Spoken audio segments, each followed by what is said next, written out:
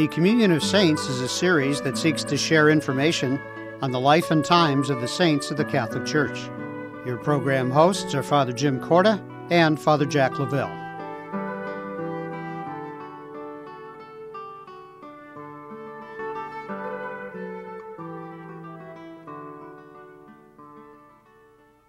Hello and welcome to this edition of Communion of Saints. I'm Father Jim Corda. And I'm Father Jack Lavelle. Now today we're going to focus on 3 feast days of the Blessed Mother. In this first segment we're going to talk about her Immaculate Conception. Then the second we're going to focus on Our Lady of Guadalupe. And then the final one we'll talk about her Assumption. So let's talk a little bit about Mary herself, even before we get into the Feast of the Immaculate Conception. We know her as the angel said, full of grace. Now, when the angel said full of grace, doesn't that give a hint of what the feast we celebrate that we're going to talk about now, the Immaculate Conception? Oh, absolutely. And you know, theologians have debated for years and years the role of Mary. I think to even go back a little further, what oftentimes confuses many people about the role of Mary, the role of the Blessed Mother, is that most of what we as a Catholic people hold true is out of tradition, more so than Scripture. You voiced that scriptural reference from the Annunciation, and it certainly gives us an understanding of who Mary was, who Mary is, and who Mary will always be for us. But there's very little in Scripture. Most of the feasts that we celebrate, most of what we've come to know about Mary is by piecing together who she was in relationship with Jesus and who she had to have been to be in the role that she was in. And so we certainly see in the Immaculate Conception that fullness of grace from the very beginning, going back to her parents coming together and creating her out of love. And it's interesting because when we talk about the Immaculate Conception, oftentimes Catholics got confused and thought that they were talking about Jesus. But it's really Mary herself that was born without original sin. And so even though her birth was brought about through normal human means, there's still this sense that when her soul was part of her body, that she herself was free from not only original sin, but personal sin. And when we say that someone's free from personal sin, obviously we say that that person is immaculate, to use the term that we use for Mary. But we also use different words like pure, chaste. So her whole life was really caught up in celebrating God's presence within her. But was she aware of that? I think that's a question that many people would ask. Was Mary, like Jesus, aware of the special role that she had? I'm sure that as her life went on and as the ministry of Jesus went on and she was part of that she saw her role as certainly not only the mother of Jesus, but the mother of God. Well, we have no historical documentation that there was any announcement or pronouncement made to Anna and Joachim. The first pronouncement would have been, again, Gabriel appearing to Mary when scholars say she was somewhere between the age of 13, 14, 15 years old. What that says to us is that although Mary was given this role from the very beginning in her Immaculate Conception, she also was given that gift of free will. And I think that is, coupled with her Immaculate Conception, so important. Because what that tells us is Mary, in her free will, chose, even throughout her early life, to be a good, faithful, loving, devout young Jewish girl.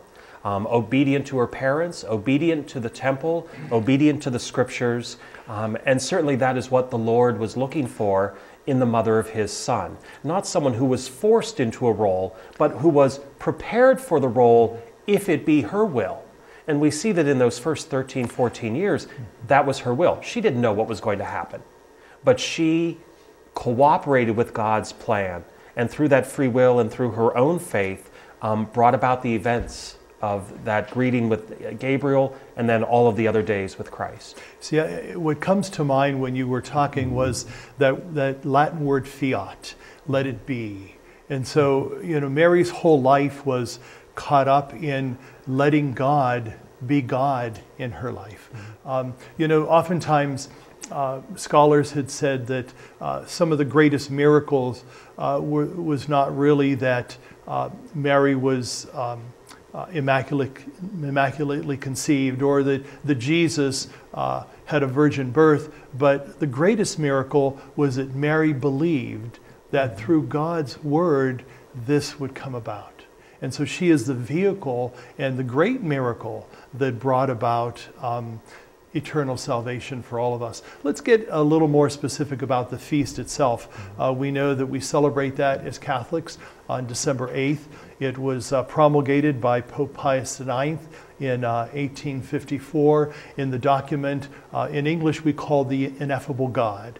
And that word ineffable really defines God himself, because even though we cannot define God, it tells us how we cannot fully understand him using the words like inexhaustible or incomprehensible. So this whole Feast of the Immaculate Conception really is incomprehensible when we think about it, and when we think about God working through humankind, and Mary's role in all of that.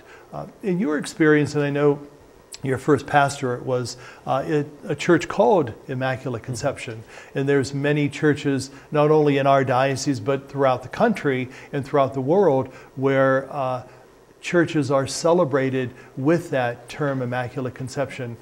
In closing, in the last few minutes that we have together, what would be your experience in naming a church after Mary's Immaculate Conception? Well, kind of twofold.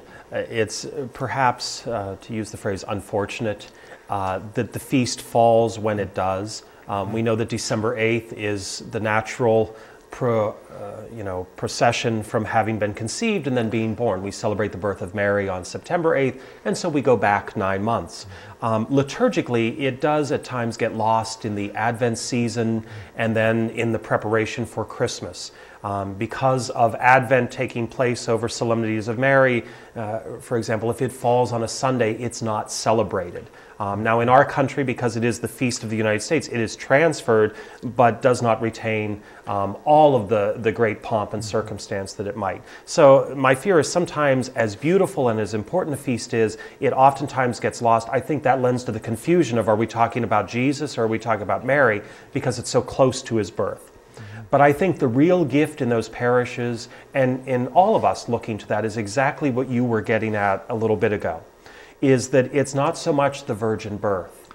I remind people, I did all the time at Immaculate Conception, and I still do when we celebrate this feast, that the importance is that we cannot replicate what Mary physically did all those years ago.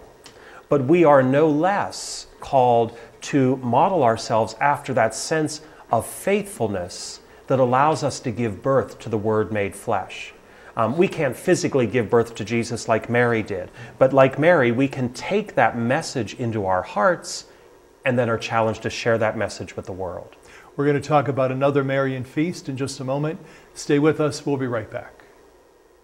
What have you done for your marriage today? I gave my wife a hug this morning. I told her I love her. I did her hair this morning. I think it looks pretty good. I cooked my husband's favorite breakfast. I bought her an orchid. What have I done for my marriage today? I sent my husband a love email. I read the newspaper to my wife, and it cracked her up. But she's still laughing. What have you done for your marriage today? Make a change for the better. Need help? Go to foryourmarriage.org, a message from the Catholic Church.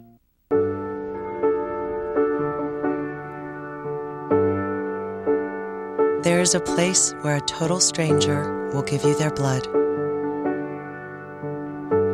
There is a place where someone you never knew will save your child from drowning. A place where people from 7 states away will turn up at your door and give you food and shelter after a flood. There's a place where a person who doesn't look like you, talk like you, or dress like you will stretch out their hand and put it across your shoulders and say, everything is going to be okay. That place is called America, where we look out for each other, and it's up to us to keep it that way. When you help the American Red Cross, you help America. Welcome back to Communion of Saints. We spent our first segment talking about the Immaculate Conception. Now we're going to focus on Our Lady of Guadalupe. Obviously, this feast has special significance to the people of Mexico. And when we talk about that, I think it's important for us to call to mind some of those other special feasts of Mary where people were really brought to conversion and faith because of that. But let's talk about some of the specifics of Our Lady of Guadalupe before we get into that discussion. Well, I think certainly with Our Lady of Guadalupe, as you mentioned, it is important to the Mexican people, but it has broader ramifications for the Church. As we talk a little bit more about some of these other feasts, we'll also see the ways in which individuals have been invited into the role of Mary herself. We were mentioning with the Immaculate Conception that we all can play that part of giving birth to that Word made flesh. What sometimes people lose sight of is that it's not just this appearance of Our Lady, but it is Our Lady imparting this message to particular individuals, in this case to Juan Diego. And then challenging Juan Diego, challenging the children of Fatima, challenging Bernadette Subaru to go out and really to take on that role of Mary by announcing the coming of Christ, by announcing the great challenge to be faithful to God and to be devout in our approach of faith, in our approach with one another, in our sense of faithfulness. So it really is kind of Mary sharing her role with the world through specific individuals who then go out like Mary and announce the coming of the Lord. You know, when you mentioned Juan Diego, and we talked about him in another segment in our series, he was an older gentleman who was a devout Catholic, went to daily Mass, and it was on his way to Mass in December in 1531 that he experienced this apparition, for lack of a better word. And so there's this whole sense that, as you had mentioned, God calls people of all ages, not just young people, but older people and even older people. And so there's this whole sense that how we should be disposed of listening to God calling us no matter what age. You know, how often in our own pastoral experience do we have some of our more seasoned Catholics say, well, you know, I really can't learn anything more, or there's nothing more that I need to know. But how important it is for us, whether we're old or young, to be open and disposed to whatever God has to say to us. And how important it is for our own, not only spiritual growth, but for the good of the community as well. Absolutely, and as I mentioned, of course, those stories of the children of Fatima, of Bernadette of Lourdes, you know, those are very beautiful stories, and I think it invites that sense of knowledge and imparting knowledge as young people in the Church. But I think what Juan Diego and what Our Lady of Guadalupe offers is exactly what you said. This recognition that at every age, at every stage, we are to open ourselves up to this discovery. And how many times people will talk to me in the parish, well, you know, I got confirmed, you know, or, you know, I went all through grade school. I love when 80-year-olds will tell me they went all through grade school, and what I hear in their conversation is, I felt that I could stop learning at age 14. And sometimes I will tell them, you know, if my doctor had an 8th grade diploma on the wall, I'd get another doctor. You know, I want my doctor not only to graduate from medical school, but I want him to continue to be part of the medical community that discovers new advancements, discovers new medicines, and I use that phrase, the profession of faith, what we say at Mass every Sunday.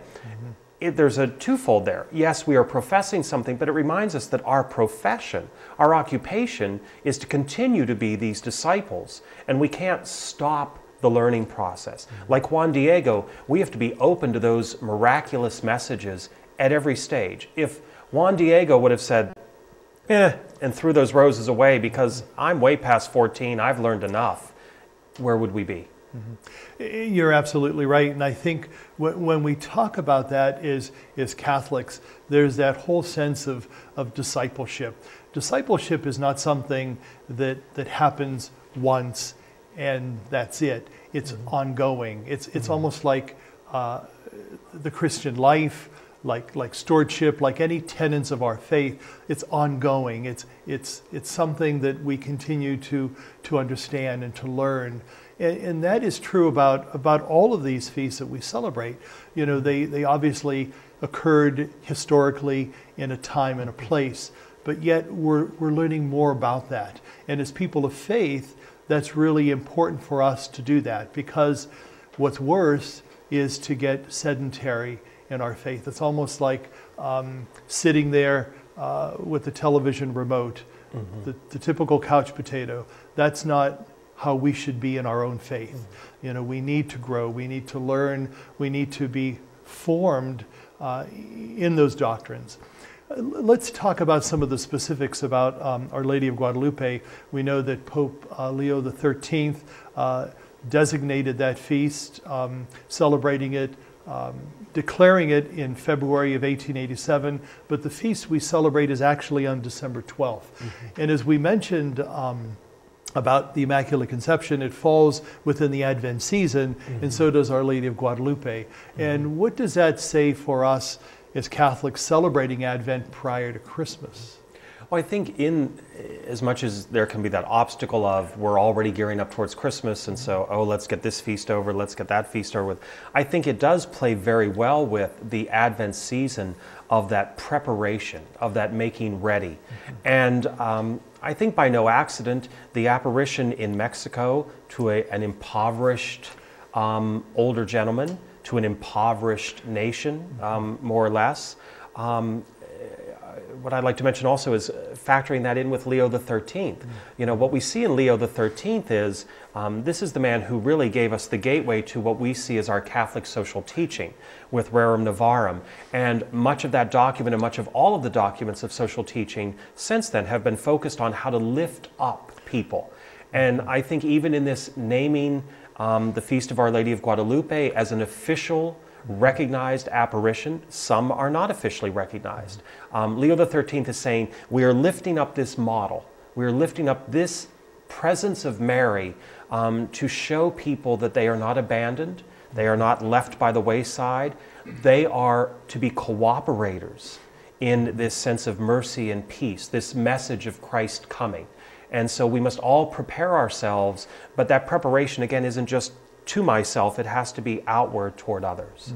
And I think in closing in this segment, we want to remind ourselves again about the millions of Mexicans who were converted to the faith and who grew in their faith because of this celebration of Our Lady of Guadalupe, because of Juan Diego's faith, because of his vision of the Blessed Mother, but also more importantly of his sharing that with others. And that's really part of it too.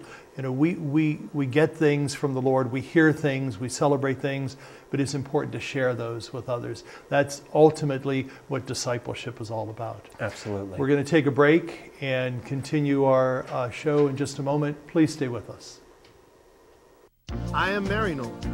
Je suis Marino. I am Marino. I believe that we are all connected to each other, and that is the gift of compassion that unites us and makes us one. It doesn't matter what language, culture, or tradition we come from. We can share compassion wherever we are. Marino, an American Catholic organization of priests and brothers, has been reaching out to those in need for nearly 100 years in 26 countries throughout the world. Marino dedicates 86 cents of every dollar donated to their programs, and with your help, they can do more. Missioners, workers, volunteers, supporters, we are all Marino. I am Marino. Yo soy Marino. I'm Father Mike, and I am Marino. I am Marino. I am Marino. I am Marino. I am Marino. I am Marino. I am Marino. Johnsons enjoy Friday dinners out. Nothing fancy, just time together to reconnect as family. They make sure others eat as well. By giving to Catholic Charities of Youngstown, the Johnsons join other angels who care for those in need, regardless of religion or race. Show your wings with a gift to Catholic Charities, changing lives one family at a time, providing housing, emergency financial assistance, senior services, and more. Give now at ccdoy.org. Welcome back to our show. Now we're going to talk about another special feast of the Blessed Mother, and that's the Feast of the Assumption of Mary. You know, when we talk about the word Assumption, it's probably good for us to define that. For example, our Orthodox brothers and sisters use the word dormition, which basically has its root in saying that Mary was sleeping. And so it's interesting when we talk about the Feast of the Assumption of Mary that we don't get all caught up with the question, well, did she die or didn't she die? Because even in the doctrine itself, the Pope left that open. Absolutely. When Pius XII promulgates this in 1950, I believe the language that he uses is when Mary's earthly life had come to an end or had finished. And so he purposely, I believe, left it open to debate or to discussion, or maybe he purposely just felt this was not something to be debated. It really doesn't matter. You know, we don't want all kinds of people writing in, but it doesn't matter whether Mary died or fell asleep. The real miracle for Mary and for us was that she lived a life without sin. She lived a life of, again, as we mentioned at the beginning of this segment, or at the beginning of the show, of free will. She continued to choose even after Gabriel, even after the birth of Christ, even after Joseph dies. Every step of the way in her life, she continues to choose to be faithful to God. And that reward of a completely faithful life is that presence in heaven, being assumed body and soul into heaven. And so no, Pius XII leaves it open for debate, and it really doesn't have that ramification. If we debate whether she died or didn't die, we lose the point. The point is, how do we strive to live the best lives we can so that we might join her one day in that kingdom of heaven? You know, it's interesting when we were talking about Mary's Immaculate Conception and Our Lady of Guadalupe and some of the other feasts of Mary, and it was mentioned that there's oftentimes no scriptural reference to that.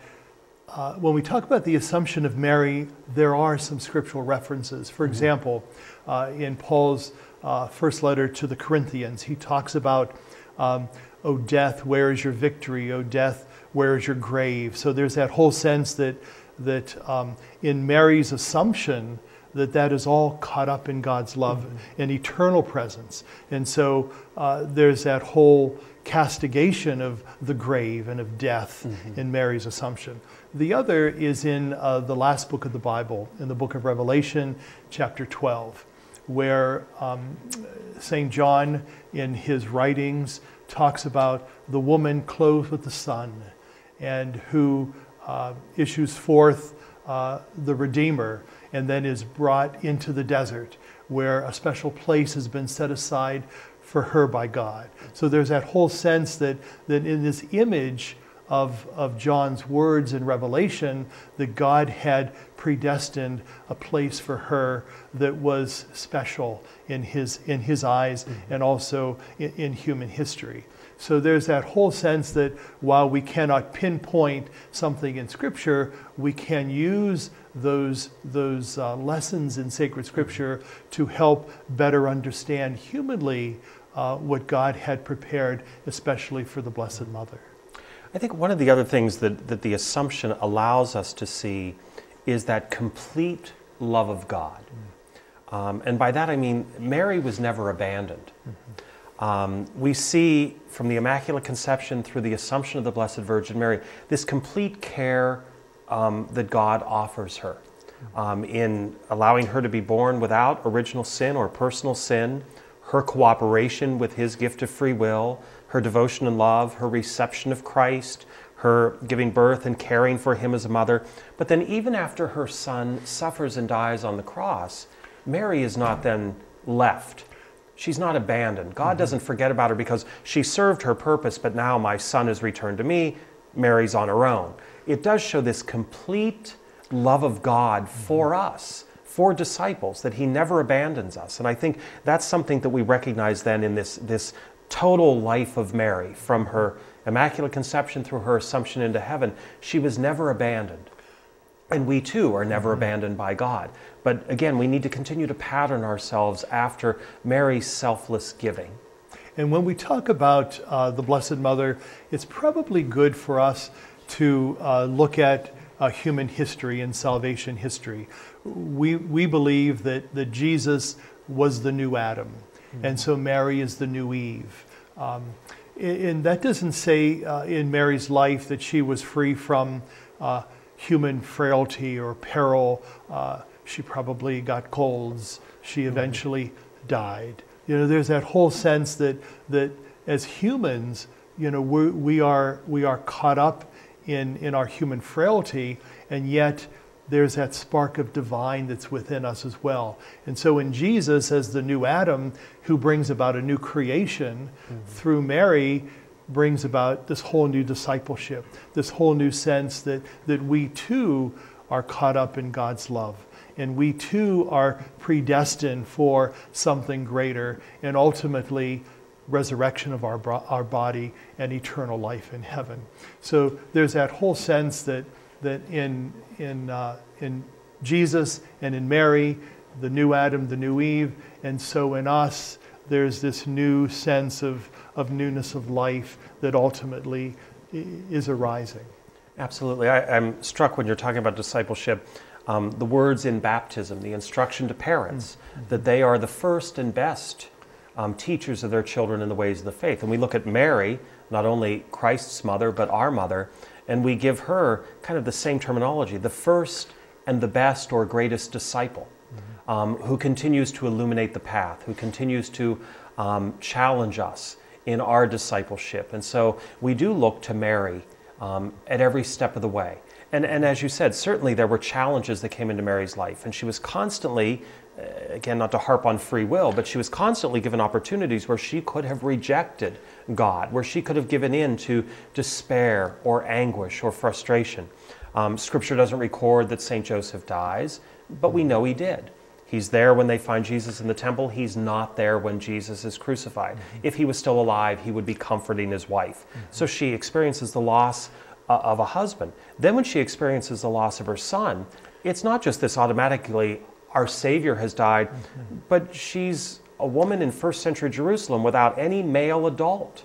She should be concerned for herself, but she's constantly concerned for others. She's constantly worried about her faithfulness, but their faithfulness as well. And then she becomes the example for the apostles. Now, as Catholics, we celebrate this feast of the Assumption on August 15th. And like all of the feasts of the Blessed Mother, we celebrate those. We do not worship Mary, we venerate her as the Mother of God and the Mother of the Church. Thank you for being with us. Have a good day, and God be with you.